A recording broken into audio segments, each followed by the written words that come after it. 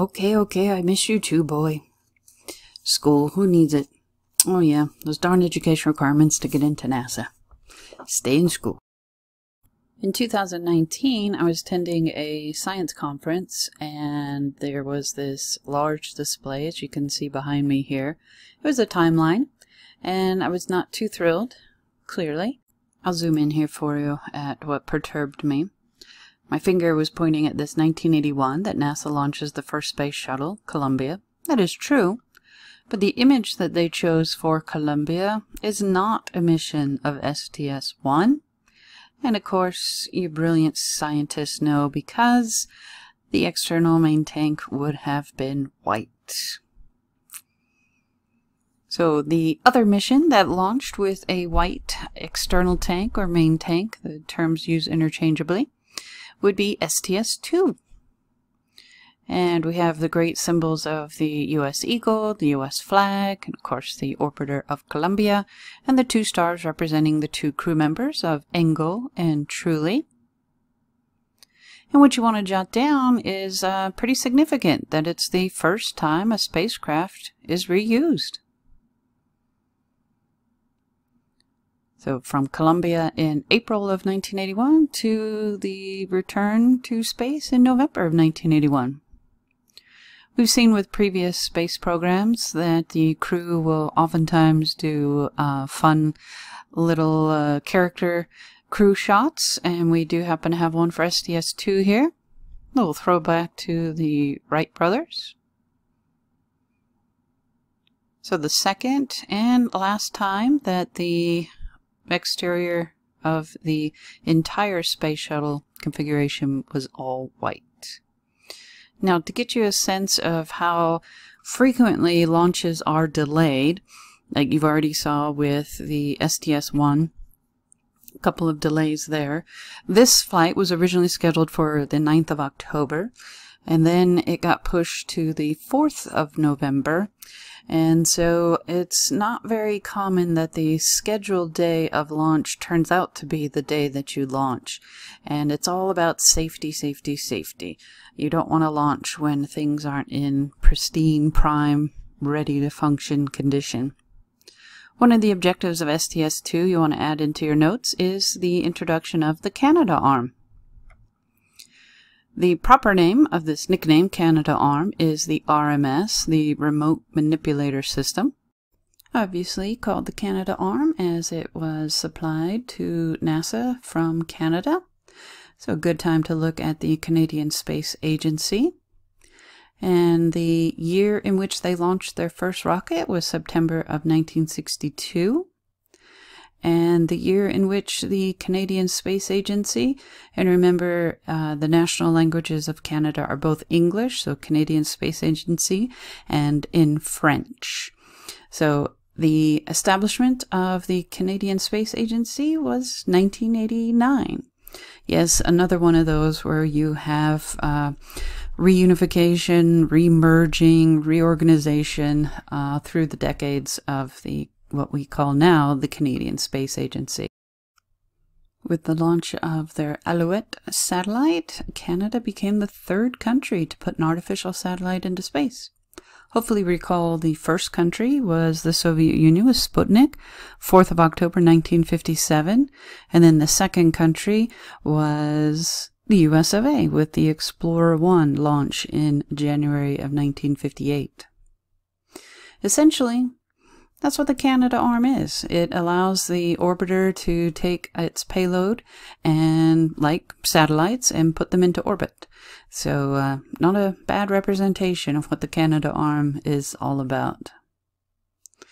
This was a Google Doodle for the 31st anniversary of the Canadarm's use in space. And then many of the early missions within the shuttle program were Department of Defense missions. So government, Department of Defense, military. And we've got DOD in your Alpha Mix appendix for you. This is the list of the waiver you have to sign and agree that you will not tell anyone about the Department of Defense agency missions that you embark on while you're aboard the shuttle orbiter. I'm just kidding. That's probably just a procedure to turn a couple of switches or something. And here we have the moment in history where we have the first reusable spacecraft successfully being reused. So we definitely want to mark that. And the first reusable manned orbital spacecraft, United States. In 1982, we have 3 missions. The first one is just some things I'm going to mention, nothing for you to jot down in your notebook. But we have the astronauts of Lausma and Fullerton. One of the things that was brought up through the Skylab program was the benefit of having student-suggested experiments in weightless environments. And so began the GAS program, the Getaway Special Student Programs of Experiments. And here is the first time the Space Shuttle configuration rolls out as you might be familiar with it in your lifetime of learning about this historical spacecraft. I still remember looking at it thinking something is not quite right here. And the launch of the first Columbia with an orange external tank. This is the only mission that landed at the White Sands Space Harbor, as it's now called, in Alamogordo, New Mexico. They didn't land at their usual Edwards Air Force Base because there'd been some recent flooding. And so this is the landing at White Sands, and it was quite a harrowing landing, actually. And the wheels didn't lock into place until 5 seconds, 150 feet before the touchdown. And there is that relief of a touchdown. The landing at White Sands here was the only time that the orbiter needed to or did land at White Sands. And even though there was an intense cleaning that was done afterwards because so much gypsum here dust got caught onto the orbiter and in the interior, Charlie Bolden, who went on to become a NASA administrator, he said that when he was flying, there was still gypsum coming out of everything. So a dusty vehicle for the rest of its career. Astronaut Lausma was doing a presentation in China about his successful mission, and he showed this image to gratiate himself with the audience, as it's an image that was taken flying over China, and the interpreter conveys this to the audience, and there's this kind of chuckling and chatter that goes on. And after the presentation, astronaut Lausma asked the interpreter, "Did I mispronounce the name that badly, or why that response?" And the interpreter said that I think that was an atomic site they had taken a picture of, and I guess supposed to be top secret.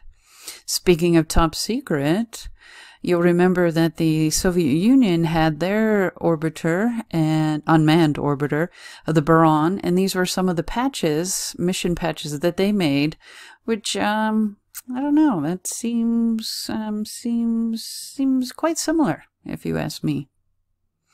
All right, the first mission in 1982 for you to jot something or a few things down for will be the mission of STS-4.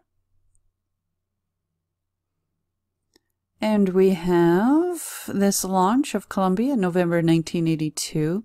This is actually the last time that you have a 2-member crew, as the shuttle program is then at this time called fully operational.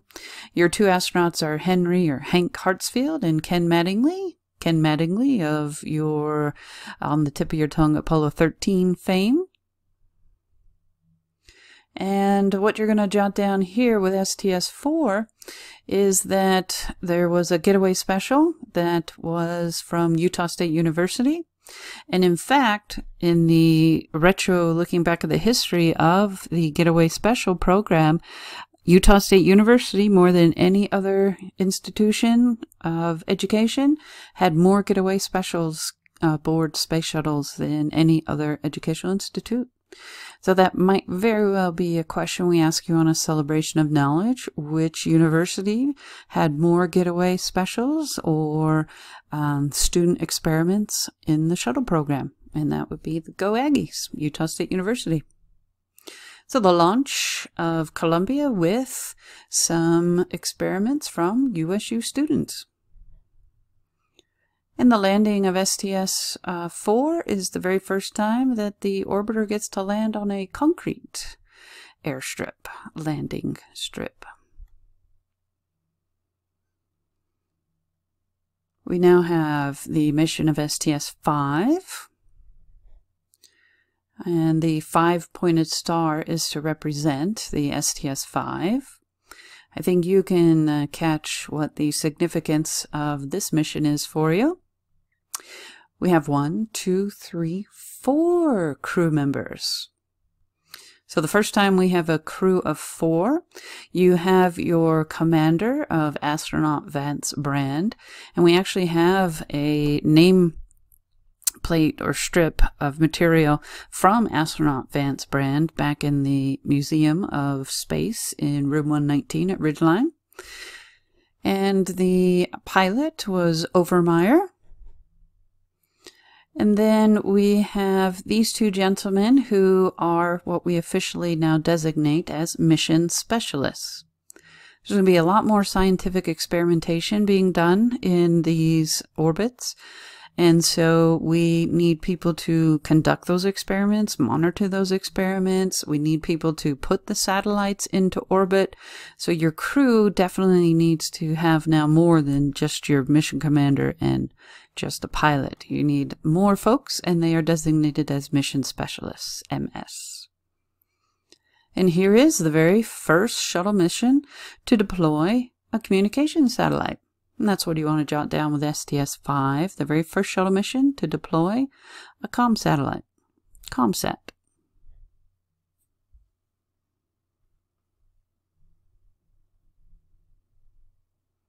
And the crew had a great photo opportunity, declaring themselves the Ace Moving Company, fast and courteous service of satellite deployment.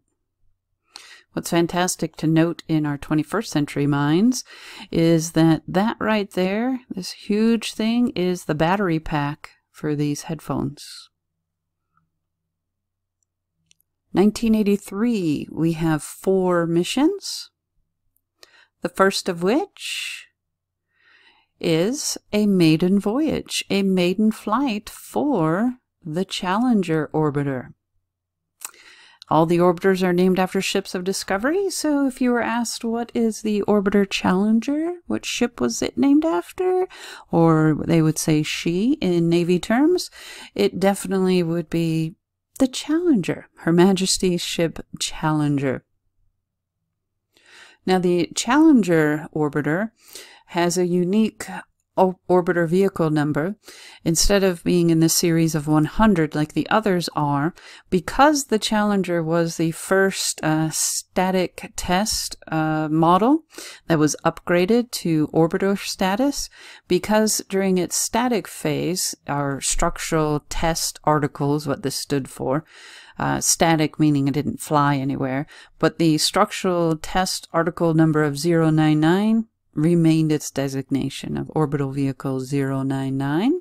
Should you ever navigate your way to Wikipedia and enter to search for Electron, and you scroll all the way to the bottom, scrolling,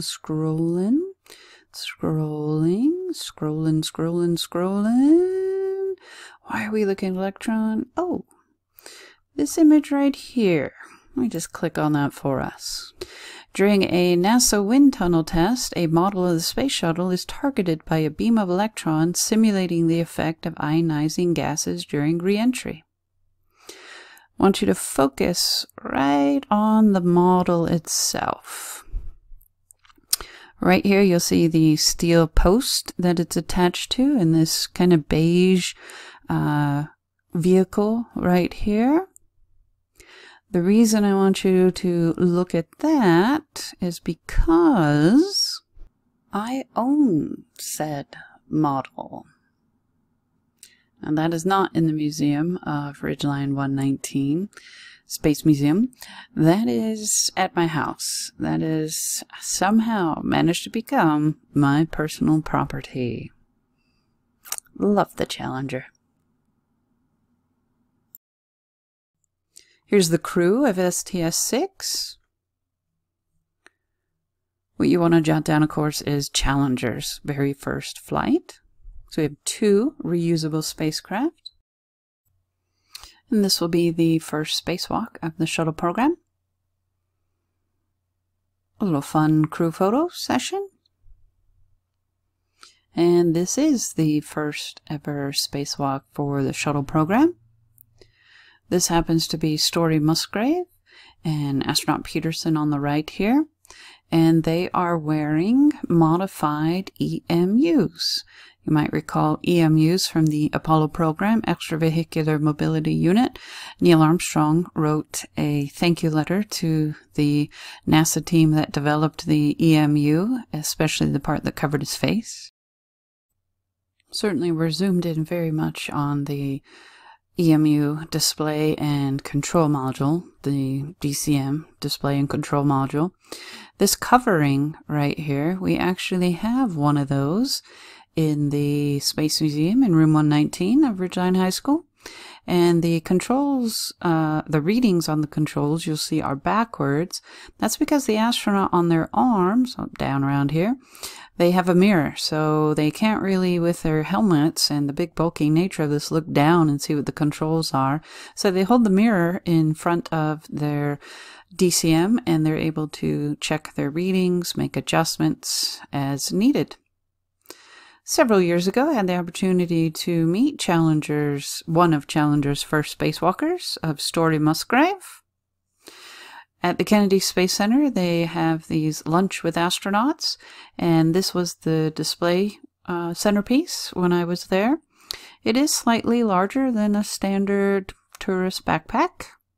Not sure how I know that piece of information, but my favorite image of probably any astronaut, but particularly Story Musgrave, is the no-nonsense attitude, get the mission done right here.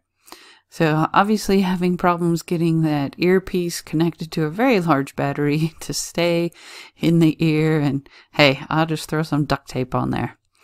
You gotta love it. And here is the first touchdown for the Challenger orbiter.